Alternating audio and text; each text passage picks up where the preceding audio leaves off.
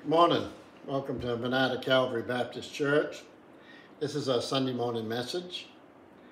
I started a series a few weeks ago on doctrine. This is the last sermon on it. Let's pray before we get started into it today. Dear Heavenly Father, we thank you for your precious word this morning. We ask now that the Holy Spirit will speak through it. Speak through me to give us what you want us to hear today. In Jesus' name we pray. Amen. Believe it or not, doctrine is important in today's churches. It's important to know what you believe as a believer and also to know what the church believes that you attended. Our church here is what you would call an independent Baptist church. Independent means we're on our own. We make our decisions within this church. We don't have a board of directors. We don't have a bunch of other churches telling us what we can or can't do. We set up our own guidelines, our own laws to how to run our own church. And they are taken from the Word of God. They're not our opinions, not my opinions. It's out of the Word of God. That's what's wrong with a lot of churches today. They got away from the Bible and what the Bible says or what the Bible believes. They're not following the Word of God, and some, it's sad to say, are not even using the Word of God. The name Baptist is on the door. That's not necessary. We believe in what all Baptists believe. Some are not following the Word of God. Some have got away from the Bible and its beliefs. They have taken on the worldly ways, maybe to draw a crowd, fill a pew, whatever. The funds from this church don't come from any other organization. They come from the tithes and offerings of faithful people who attend this church. A church is run different than a business. Trouble with a lot of churches today, they're running them like a business. A church is run on faith. Faith and faith alone. We may not have a big church because we stick to the rules and the guidelines of the Bible. And that's why, maybe why. But we will be rewarded for this, for our faith, someday at the judgment seat of Christ. We only asked a few requirements to join the church. Salvation and baptism are the two main. Being the most important, salvation. Baptism is done after salvation. It doesn't add to your salvation. You don't have to be baptized to go to heaven, but it is a command from God. The Lord Jesus Christ commanded us to be baptized. And it does show the public what you have done inside, that you are saved. It's a command from God. It's important that we know what we believe and know what this church believes. To know what is required of you to be a member and what the bylaws of this church are, I do have a small constitution wrote up. If you'd like to have one, I can get one to you. As many follow, as Baptists, we need to follow the Word of God. I am an ordained preacher.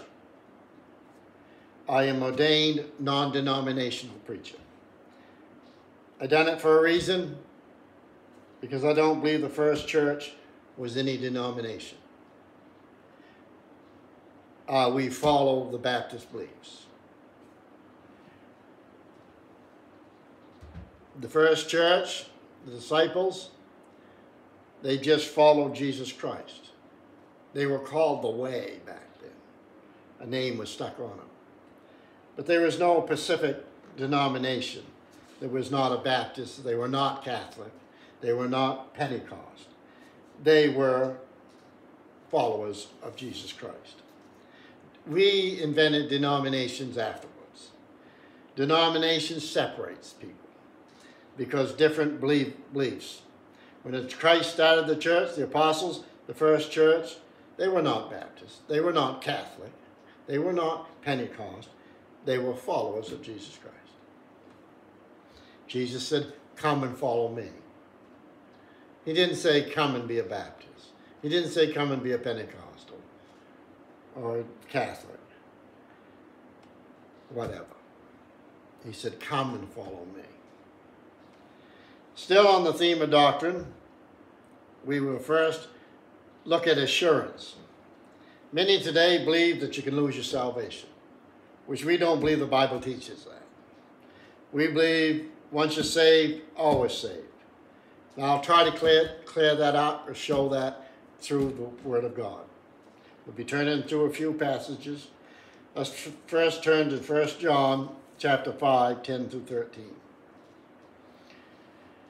1 John chapter 5, 10 through 13.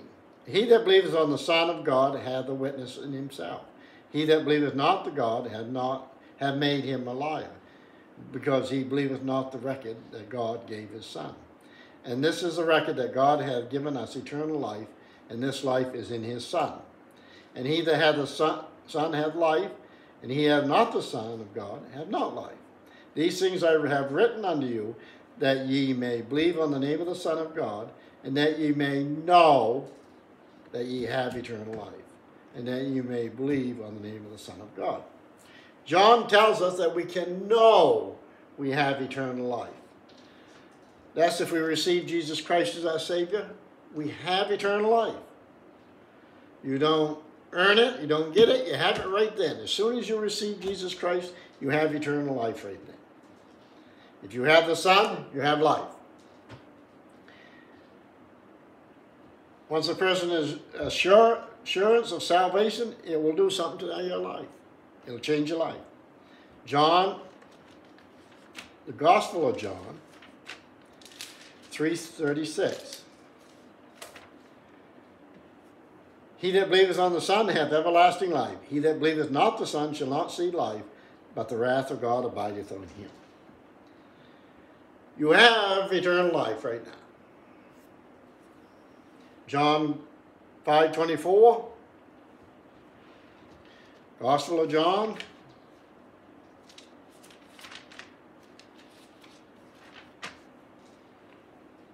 Verily, verily, I say unto you, he that heareth my word and believeth on him that sent me hath everlasting life. He shall not come into condemnation, but is passed from death unto life. These are very important words. But who said them? Well, let's go back and see who said them. Verses 19. And then Jesus, then answered Jesus and said unto them, Verily, verily, I say unto you, he that is the Son can do nothing of himself, but what he seeth the Father do. And what things soever he doeth, these also doeth the Son likewise. For the Father loved the Son, and showed him all things that himself doeth.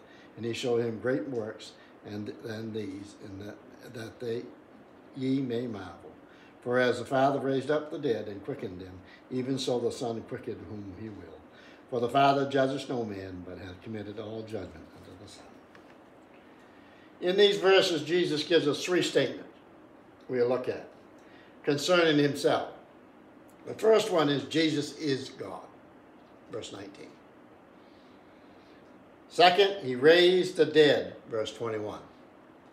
3, he is going to judge, verse 22. Jesus is God is one of the doctrines that separates Christianity from cults. Cults don't believe Jesus was God. The great verse of assurance is Romans 8:16. The Spirit itself bear witness with our spirit that we are the children of God. When you have the Spirit of God living inside you, you will know it. Because when you sin and mess up, your conscience will start to bother you and let you know. That's His Spirit speaking in your spirit. And you will also see a change in your life. You will do things different. You will act different. Your life will change. If you don't have a change in your life, you better check your salvation. That's how we know we're saved, because of the presence of the Holy Spirit in our lives. Now let's go to Hebrews, chapter 7.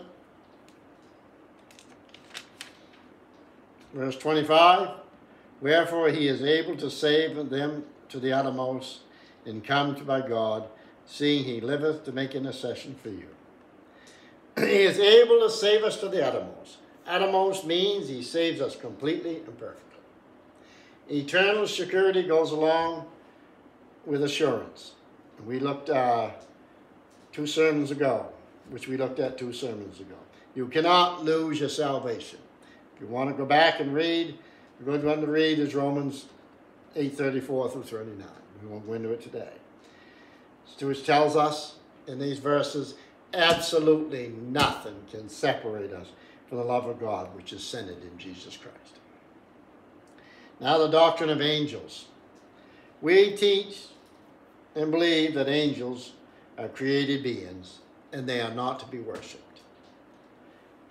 Angels serve God and they worship him just as we serve God and worship him. Let's go read in Hebrews, go back, verse 1, 6 and 7. And again, when he bringeth in the first begotten of the world, he saith, let all angels of God worship him. And of the angels saith, who maketh his angel spirit and minister the flame to him. Let's go down to 14. Are there not all ministering spirits sent forth to minister to them who shall be heirs of salvation? Now let's go to chapter 2, 6 and 7. But in one certain place testifies, saying, what is man that thou art mindful of him, and the Son of Man that visited him? Thou madest him a little lower than the angels, and crownest him with glory and honor, and didst set him over the works of thy hands. We must remember, Christ is the head of angels. Angels were created by God. He created so many. They don't reproduce, or they don't die. Angels are of the male agenda. If you notice, the only angels mentioned in the Bible are males, and they are Michael and Gabriel, and also Lucifer. He's an angel. He's a bad angel, but he's an angel. There are 2 types of angels, there's good and bad angels. Good angels have a home in heaven, but God uses them to help us and protect us down here on earth. They are called ministering angels. Again, verse 14 in Hebrews 1. They are not all ministering spirits sent forth to minister for them who shall be heirs of salvation. Heirs of salvation, we are heirs of salvation. They are not all in earth. They are but they're also God's messengers. They are spiritual angels or spiritual beings. They're not what the world thinks they are today, what the world tries to tell you they are. Cute little baby with wings and red and pitchfork, no. With wings, no. That's not what angels are like. They're a spiritual being. They don't, and to clear it up, you don't get your angels, you get wings when you go to heaven. We're not made into angels. As believers, we have at least one guardian angel. We may have many more. Of course, there are bad angels. They were used by Satan. They went and separated and followed Satan. That's why there is a spiritual warfare going on today between angels and spiritual warfare. And that tells us in Ephesians 6 about this. Spiritual warfare, if you want to turn to that sometime. There is a spiritual warfare going on. That's not why we need the full power of the Lord. We believe angels are good and bad, and more can be said about angels. I have a whole sermon on angels, which I may give you sometime. The next doctrine, which is a very important doctrine,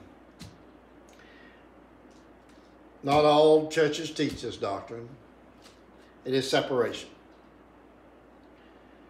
We teach separation from sin is clearly taught in the Bible.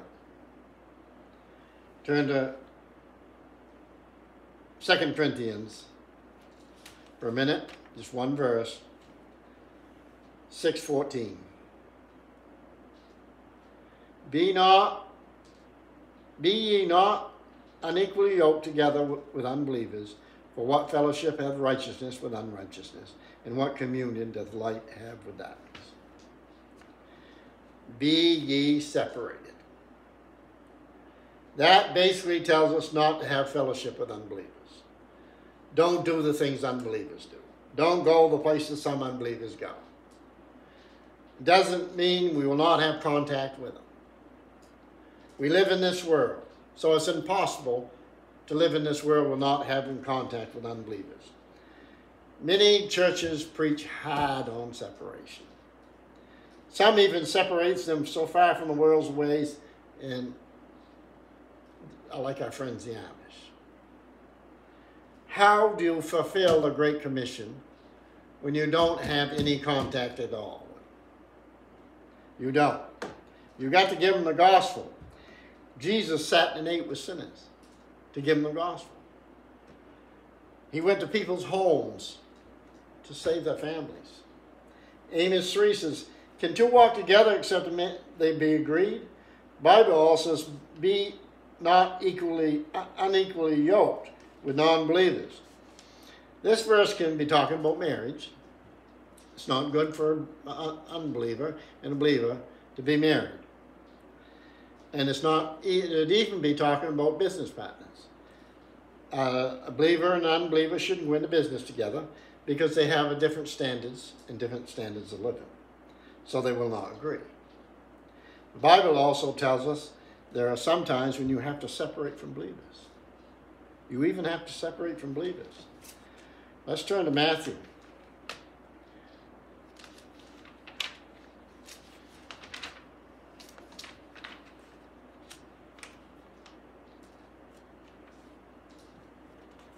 Matthew 18.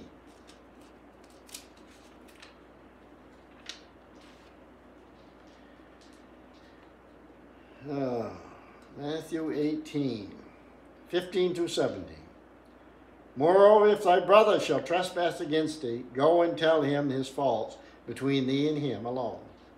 If he shall hear thee, thou hast gainest a brother. But if he will not hear thee, take with thee one or two more, even in a mouth of 2 or 3 witnesses, every word may be established. If he shall neglect to hear them, to tell it to the church, but if he neglect to hear the church, let him be unto thee as a heathen man and a publican. This is a prescription for church discipline. It must be read in the light of the lost sheep, which is 12 through 14. How you think if a man have 100 sheep and one of them be gone astray, doeth he leave that 99 and goeth in the mountains to seek that which is gone astray? If so be that he find it, verily I say unto you, he rejoiced more over that sheep than the 99 which went not astray. Even so, if it is not willing of your Father which is in heaven, that one of these little ones should perish. When a brother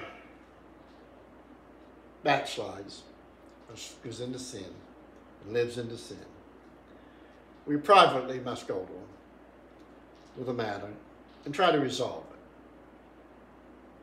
Try to bring him back, in other words. If they don't, refuse, bring a couple more people with you. Talk to them again. If they out and out still refuse to repent, bring it up in the assembly of the church, that all may lovingly pursue that lost sheep, to return and to repent. The last step in most extreme cases, if it's impossible that they're going to return or repent, it must be excommunicated. You no longer have fellowship. That's biblical. It's not my opinion. That's biblical. Now, your personal separation as a believer. A believer must separate from the works of the flesh,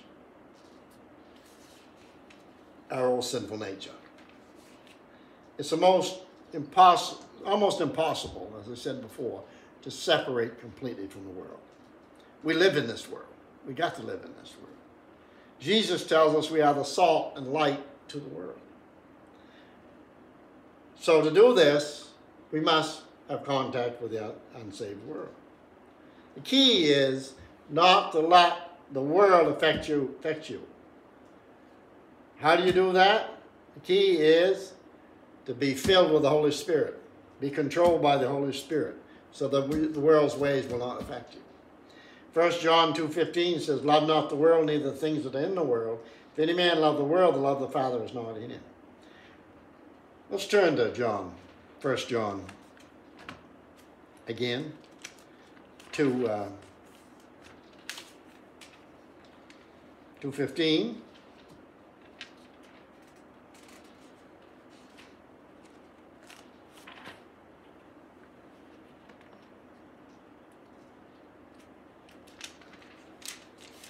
Love not the world, neither the things that are in the world. If any man love the world, the love of the Father is not in him. For all that is in the world, the lust of the flesh, the lust of the eyes, the pride of life, are not of the Father, but is of the world. The world passeth away, and the lust thereof. But he that doeth the will of God abideth forever. This whole world is going to pass away. It's going to pass away. But we are going to be with God forever. We are to show God's love in our lives today toward others. God's love is agape love, which is an unconditional love. It's a forgiving love. We are to have brotherly love to one another. That's the kind of love Christians are to have for one another. That's the kind of love the Bible teaches. It teaches agape love, unconditional love, and it teaches brotherly love.